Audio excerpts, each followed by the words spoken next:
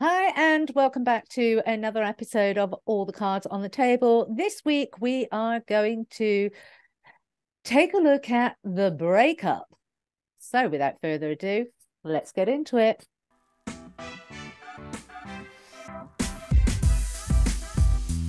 Hello, everyone. You're listening to All Cards on the Table podcast with Claire and Sylvia, a show that talks about how men and women aren't so different from each other. We just don't speak the same language. We will dissect every topic and put an end to miscommunication. So, get ready to get uncomfortable.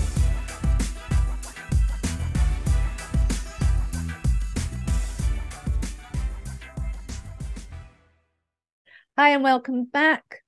Claire Attio here. Hi everyone, this is Sylvia Yahaira. And this week we're looking at breakup. This week we are going to... Oh, nobody likes this one when it comes to relationships, do they? No, it's like the song says, breaking up is hard to do, right? And it has, for me, it has a lot to do with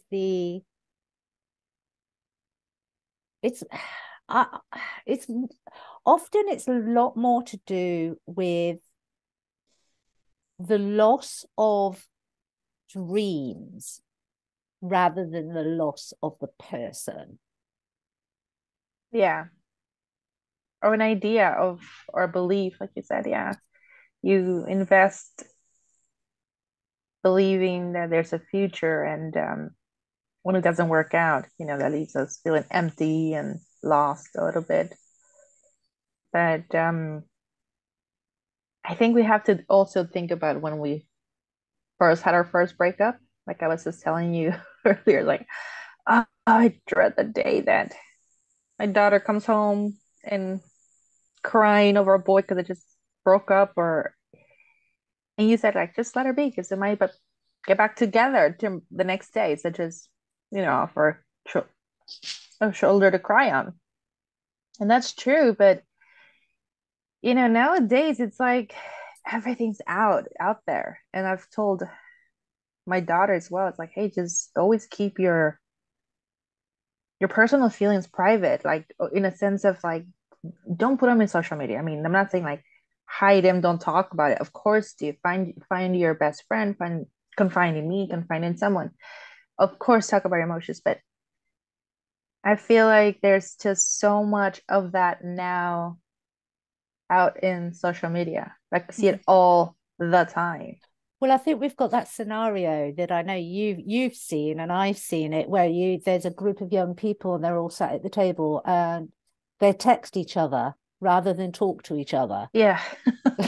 And Yes. this is really dangerous ground, because on a side, this is causing a lot of psychological problems. It's creating psychological or dysfunctional psychological foundations moving into that adulthood. So Mm-hmm.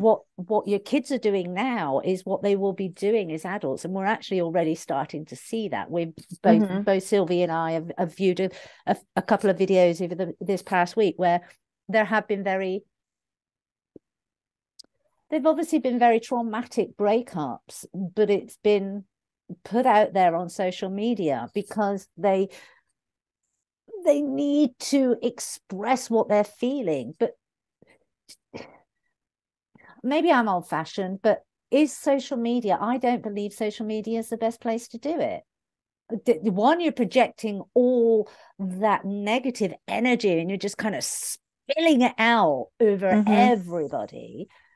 And two, it really highlights the lack of inner circle friendships that we're developing, or not developing in this case. It's Mm-hmm. and that, I mean, there's so much evidence out there that proves that if you have a good circle, a good foundation, if you have a team of people around you to support you and champion you through life, then you're going to succeed. You are going to overcome every single hurdle in a very positive way. Mm-hmm. I think that's because not a lot of people are connected nowadays, and so they don't have their little tribe or their little village. So they feel like the only way is to put it out there, and Mhm. it's trending right now where we talk about our feelings, and you have this massive crowd like, "Oh, I'm so sorry you're feeling this way." So those types of posts to me always feel so attention seeking, like very almost narcissistic in a way. And so every time I see one, I just scroll up. I was like, okay, I don't want that energy. I feel bad. Don't get me wrong. We've all been there. We sympathize with them. But I always say, was that really necessary? It's not that we don't care. We do. And especially if that is your only form to get help because you can't find someone to help you and you found help that way, great. Mhm. But that's very rare occasions where that's actually true. Most of the time, it's for attention. And you're not going to heal that way. I feel like you're actually just going to open yourself to more attacks. Mhm. You're going to open yourself to not the attention you were looking for almost 90% of the time. If you happen to find someone that's like, oh, this person's really hurting, let me help them out. Nowadays, we're being conditioned to see that as normal, so we don't react Mm. instead of saying like, oh my, this person really needs help. We're just like, oh, another one, and you just scroll up. So now we're invalidating how they're feeling, even if that was very real and they're really feeling And it's like that. dangerous. That's dangerous. And That so now we're invalidation is dangerous. exactly. So I feel like the more we normalize this trend of crying in front of camera and putting in social media for attention, it's not helping anyone, and that you're not getting the help that you need. You're getting the likes, you're getting the attention. That's not going to help you. That's not going to help you heal your heart. It's not going to help you move forward. You're not, you're going to find yourself stuck there. It's And not good. Do you know what I see it? Excuse me interrupting you. In that kind of scenario, yes. Were those emotions real for you in that moment? Yes, they were. Were they in the two videos I watched, and both I could identify with both of them. I could identify with how they were feeling. I couldn't identify with all that was being said, but I could certainly identify with how they were feeling in that mhm, moment. And I don't think any woman who would watch either of those wouldn't find something to identify in yeah, because it is commonplace. Um, I think the problem is when it's on social media,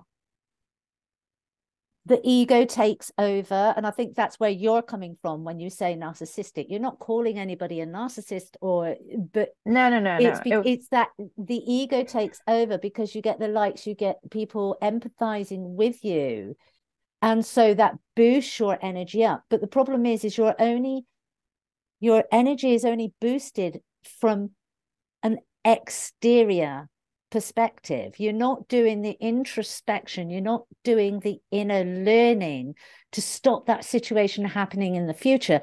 And you're also not doing that inner healing so that you can boost your own energy so you have sustainability and longevity. And I think this is where when we talk about this is where we're the angle that we're coming from is for people to realize that they those times alone, those private times, what used to be private times, Yeah, what used to be private times, were they lonely? Were they sad? Were they painful? Absolutely. But they gave you the space, especially if you had loving people that just didn't give their opinions and just held the space for you, an embrace, a hug, a stroke of the hair, somebody wiping your tears without saying a word. They give you the time to one, release all those emotions. mhm, And then you've got the space to start doing the introspection so that you can go, okay, that part of the relationship breakup is mine. That was theirs. What can I learn from that? How could I prevent that from happening in the future? It's, learning to see the red flags. mhm. Yeah, absolutely true. When you were saying all of that as well, I was thinking, I I feel like maybe because it's both these videos, the girls were very young or seem very young. And again, I'm not saying that they're narcissistic people. I'm just saying that was a narcissistic move to do because that's where we're being trained. Mm-hmm. And like you said, it's, those were before private moments, and we've all had a good cry, like you said. And but one thing that kept coming for me, it was the fact that we haven't actually been taught, or we stopped teaching how to deal with that privately. Mm-hmm. We haven't really talked enough about what happens after a breakup, or what happens after a relationship ends, what's going to happen. And if you have kids, usually you will sit down, it's like, hey, one day you're going to have someone you're going to love, and very few people married or stay with that same person you fell in love with when you're a teenager, and so on and so forth. So those, we need to teach how to deal with Mm-hmm. those emotions, Mm-hmm. because they're valid emotions. And like you said, we felt for them both. Normally, like, I scroll up these two videos, I listen to them because I can feel their pain. Like you said, we've all been there. I can feel it. I personally, and I think the majority, wouldn't put it out there, Mm-hmm. but because that's very private and we've all had that. But the reason I want to talk about it is because if she felt the need to bring it out to public, that tells me that she's not, I feel like she wasn't prepared for it. She And wasn't no, prepared for it, and she didn't have a circle to help her with it. she didn't have her tribe. She felt the need to share this. It wasn't because it didn't come out like, hey, everyone, I just want to share this for awareness that you're not alone. We've all been through this. She shared it in her most vulnerable state of being, completely open and raw. Mm-hmm. And I don't know if things have changed nowadays because, back when we were growing up, it was like, even to cry in front of someone was something that you did that privately. Mm-hmm. We've all done, like, I think you mentioned it, the whole Bridget Jones's Diary you were talking about earlier, that you mentioned that scene, and we're like, yes, we've all been there. We've Yeah. all done that whole cry alone by ourselves in our rooms Singing, or in our drinking living room, wine. drinking wine. Of course, Celine Dion in the background, or nowadays is what, Adele. you know? We've all been there, but it's private because it's ours, and Mm-hmm. but when you cry it out, it's a sense of self-healing as well. And it's yours. So you get to go through all the emotions. Mm-hmm. And then once you're done crying, you come down, you realize what's happening, and you just get that extra energy to come up and face the world, Yeah. at least for most of us. I think for me, it's bringing a balance because of old. I mean, when I was a kid, my mother used to, God bless my mother. she, I'm not, nothing. My mother was a fantastic mother, but there were some things that like, um, but she used to say, "Oh, stop that crying, or I'll give you something to cry for."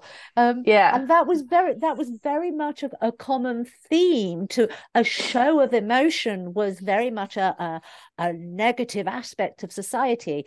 I don't want to go back to that, but I think we need to No, no, kind no. of bring it down a little bit. And we need to. Do we need to be emotionally available to each other? Yes, but do we need to be spilling our guts out globally to people we Except. don't even know, who don't even care for us? Mm-hmm. Exactly. And so and like you said, that's just for your own ego, because you are going to get those likes. You are going to be followed, get all these followings. You are going to have people who will be like, I'm really sorry, I went through the same thing. And very, very small percentage actually find someone that can help them go through that breakup. But the vast majority, you're just opening up to a whole entire people that will just love the fact that you're hurting. Mm-hmm. This bad energy. the trolls. You're going to be subjected to being put more down, if anything, more attacked instead of being helped. People are going to attack you on that sense. So you can't, maybe at the time, because when we're going through that emotional stage, we really don't think. We're very in the dark. Our decisions are not fully thought through. So maybe at that moment you felt that was what you needed, which tells me you didn't have someone that you can call and feel this and talk to someone privately about this, because you don't have that community, that village, the best friend or mother or sister or even brothers to express this pain that you're going through. You felt you needed to put it out there for the rest of the world to see. And that what's concerning for me is that you don't have someone to do that, because we have become so disconnected from each other. We have become, it's all about me and how I feel. Who cares what you feel, what you're going through? Who cares about the neighbor or your friend and they're going through a breakup? We have stopped being there for each other. We have not checked up on each other. Like, hey, how are you? Because if I have, if she felt that need for that, it's because she felt alone. Yeah. So she had to put it out there to get something out of it.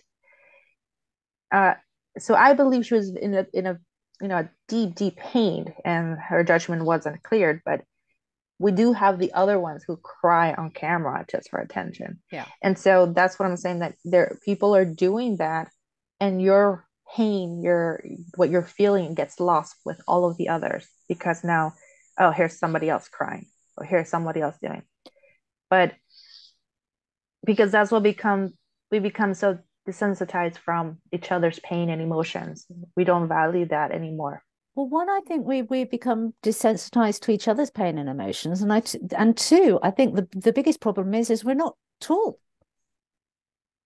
how to. I hate to say it, but we've got such a nanny society globally that pain is viewed as a bad thing. But pain, I hate to say it, you fall off your bike, you scratch your knee, it hurts. Does that stop you getting on the bike again? Do you kick and lambaste and swear and curse at the bike? No, you don't. And I think this is the biggest issue in society at the moment, and the biggest issue in psychology at the moment is this absolute inability to embrace pain, to embrace negativity. Should we be staying in negative? I mean, I hate this. I'm the first person. I've always look on the bright side. I've got a sunny personality. It don't matter what's going on in my life. I get up in the morning and think, right, okay, what is the day going to bring?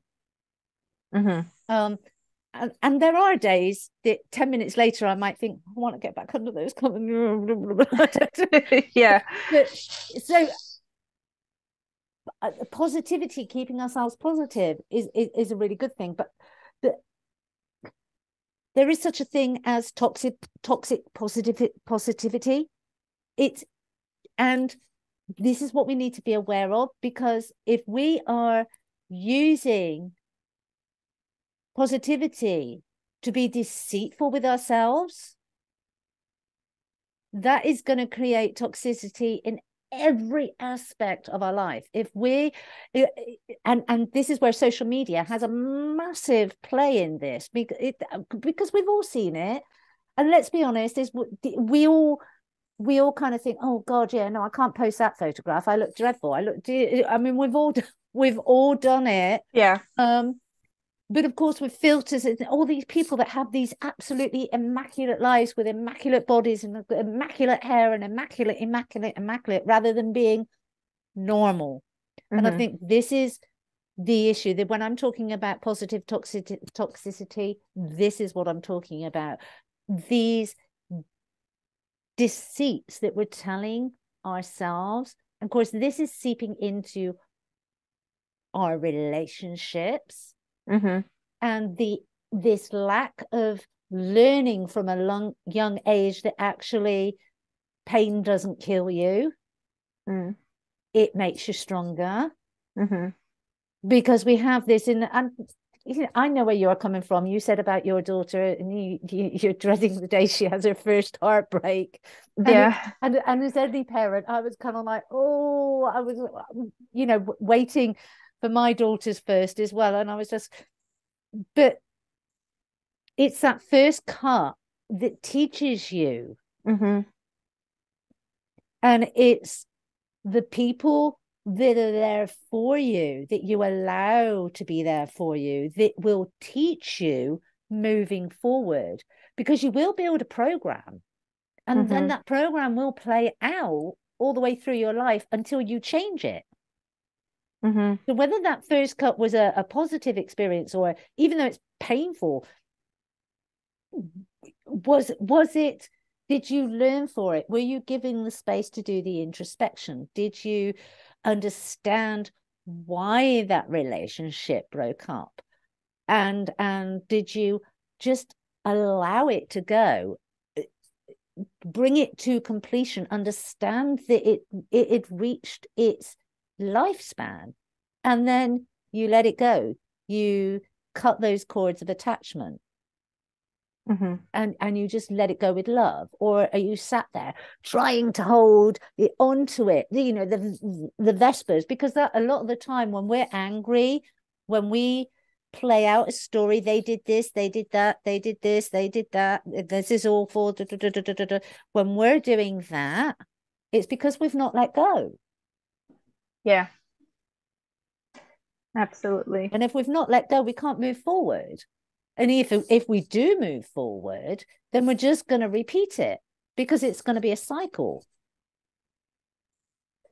It's and I think people have forgotten that also, like you said, with the cycle, that we have to go through those pains Yeah. because that's what's going to help us grow.